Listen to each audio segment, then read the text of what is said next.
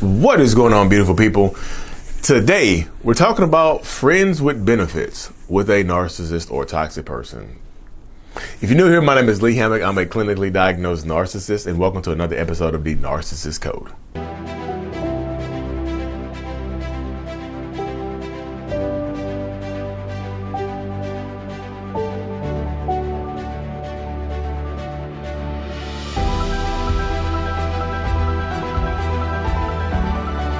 So, welcome back, folks. Yes. Friends with benefits with a narcissistic person. What's it like being friends with benefits with a narcissist? Like, so if you're, let me see, how do I say this and be nice? If you don't know what friends with benefits is, it is when you are clapping cheeks with no strings attached, when you are having, physical intimacy, bedroom play, without the relationship dynamic, right? You're just friends with the benefit of bumping uglies, how the folks used to say back in the day. This happens all the time, y'all. This is something that continuously happens to a lot of people in this space. Like, you become friends with benefits with a toxic narcissistic person. Like, so many people do this. So many people fall into this dynamic. Like, either you start off in this situationship, either like the relationship starts off this way where like there's never ever a label given to the relationship, right? You're doing everything but actually in a relationship. Like, you're sleeping together, you're doing everything together, but you're not actually technically in a relationship. And a narcissist, toxic person, whoever, never officially just says, oh, we're together, but they treat you like you're together. You know, friends with benefits. Like, you're not technically in a relationship, right? This really typically only benefits the narcissist, right? It really does. Like, they get to, because if you're friends with benefits with a narcissist, like I said, you could possibly be doing everything. You look like you're in a relationship, but you don't actually ever officially get that label. You know, we're just friends. You'll ask the question, you'll say something like, hey, what are we? And they'll say, oh, we're friends. You know, we're just friends. We're just having fun. We're just seeing how things will go. That typically only benefits them, because technically, if they go out here and sleep with somebody else or do something with somebody else, they can just tell you we're just friends. To a narcissist, friends with benefits normally means one-sided, open-ended relationship. You don't get to do what I get to do. I set the standards for this relationship. I set the rules for this relationship. You do not get to do what I get to do. And it's like an unspoken rule. Sometimes it's spoken. Sometimes it's absolutely spoken. You know, where they will just absolutely tell you, hey, you don't get to do what I get to do. Like, I make the rules here. You know, we tell you, like, if you want to be in a relationship with me, you can't do anything, but I can. You know, and then if you catch them, quote unquote, catch them doing something outside the relationship space, they can always just tell you we're only friends. We're just friends. Or we're not, it's not technically cheating because we're not together. That's technically what friends with benefits means to a narcissist, y'all. Like, it just means one-sided, open-ended relationship. Open relationship. You know how open relationship is, right? I can go out here, sleep with whoever I want to, do whoever I want to, go on dates with whoever I want to. But if you do it, you're a dirty, nasty whore or slut or pimp, whatever they want to call you. They'll call you names. They'll belittle you. They'll demean you. They'll devalue you. You know, friends with benefits. I don't recommend doing this with a narcissist. Typically, I don't recommend doing this with anybody because it's very difficult to just keep it on one level. It's very difficult to just be sleeping with somebody for years and just keep it on a friendship level. Hey, we're going to meet here at 8, clap. We're going to clap, make the clapping noises. Then we're going to leave by 8:30. Got it. See you there. It's very difficult to do that with no feelings attached. Hope you have a good day. Bye. See you later. Next time. Same place next time. You know, and this is what happens, y'all, because if you actually want to be in a relationship with them, right, they'll string you along for a long time, maybe promising to be in a deep relationship with you later on, right? They might promise you, like, later on, like, if you play your role long enough, you'll be the one sooner or later. And then they end up in a actual relationship with somebody else, but don't necessarily cut you off. they'll keep you as friends with benefits while they're building something with someone else. They'll be friends with benefits with you while they're married to someone else, while they're marrying or engaged to someone else. They'll still be friends with benefits with you. They'll still keep you in this situationship and not allow you to move on and still lie to you and just say, hey, look, I got pressured into marrying this person. I was pressured into marrying them. I don't really want to be married. I really want you, but I don't know how to get out of this. Give me time, please. Let's keep sleeping together. Let's keep doing what we've been doing, but give me time, please. They will waste your whole life doing that. And will some people agree to do that for a long ass time? Yeah. Some of y'all will. Let's be real. Some of y'all will. This has been a situationship for 10 years. What? They keep making me promises that they're going to leave their partner and da-da-da, but come on, y'all. Come on. We got to, y'all, it's wake up season. It's wake up time right now. It's absolutely wake up season. Y'all have to have some type of discipline. This is speaking directly to the survivor, thriver, whatever role you're playing. You have to have some type of sexual discipline. Well, Lee, it's so good. I just don't want to let that go. If you don't have any discipline, you're going to ruin your damn life. I promise you, if you don't have this type of discipline, sexual discipline, bedroom discipline, you're going to ruin your life. I never had it like that before. So what?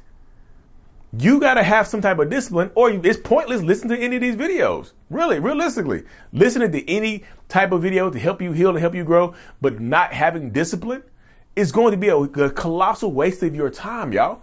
You have to put it into work. You have to have the discipline. You have to build it. If you don't have any discipline now, you have to be willing to build that discipline. You have to be willing to set some boundaries. You have to be willing to have boundaries and discipline for yourself. We got to wake up this year, y'all. This is wake up season. If you don't wake up now, you might not ever wake up. Well, Lee, it's been 10 years and I just, what story are you telling yourself? What story are you telling yourself right now that makes you think that this person's been telling you this lie for 10 years? The year 11 is going to be different. Year 5 is going to be different. Year 6 is going to be different. They will keep you around because it benefits them. What's typically the benefit? When they offer you friends with benefits, typically the benefit is not just sexual for them. They get to have access to you. They get to have access to your time, effort, energy, sometimes your money, your body, everything. Friends with benefits to a narcissist is benefits. Benefits, not just one benefit, it's benefits, plural.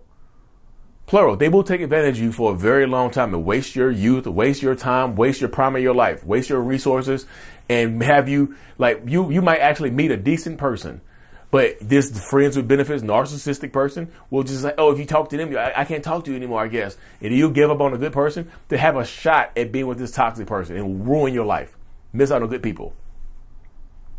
Friends with benefits with a narcissist is a horrible idea.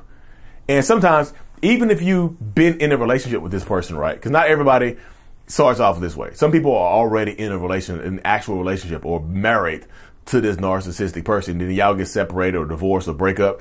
They offer you this now. Let's keep sleeping around together. Let's go through the whole divorce process.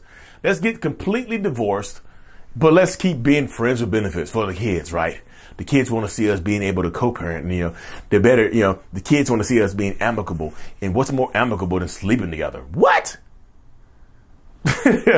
What's more amicable than the parents still sleeping together, even though they've been separated or broken up for years? They will offer you this as friends. Like, let's stay friends. Like, can we at least be friends after y'all broken up or divorced or whatever?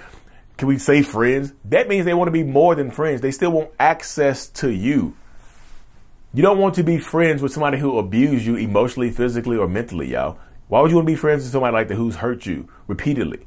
If they've hurt you in an intimate relationship, chances are they're going to hurt you in just a friendship. I promise you. You're not going to go from your worst enemy, the biggest abusive person in your life, to your best friend. That doesn't work that way. They want some type of benefit. There's benefits for them keeping you as a friend. It allows them to have access to your life, ask you deep, penetrating questions that nobody normally could ask if y'all were just co-parenting or whatever. Sometimes kids are not even involved, and they'll just offer you to sleep together, whatever.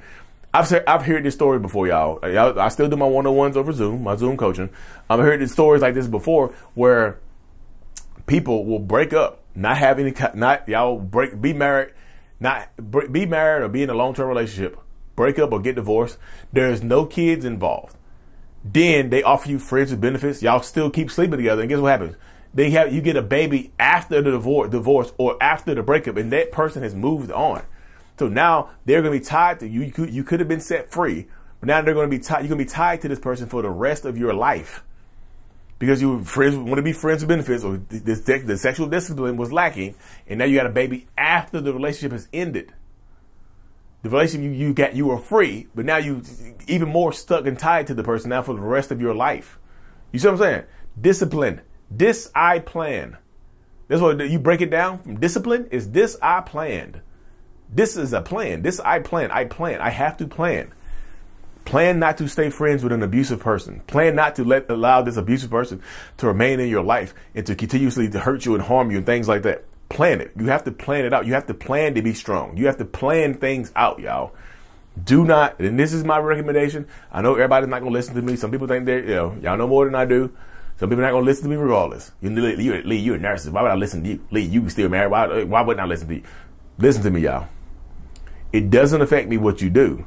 It's your life. You get to live it. But how are you going to live it? You're going to live it to the fullest extent, or you're going to live it still attached and bonded to this person, being friends with benefit with no plan of action to change that. There's no plan for the future. We're just messing around. Why you want to ruin what we have? I think things are going well right now. Why do we want to add things to it? Stop letting people feed you this BS.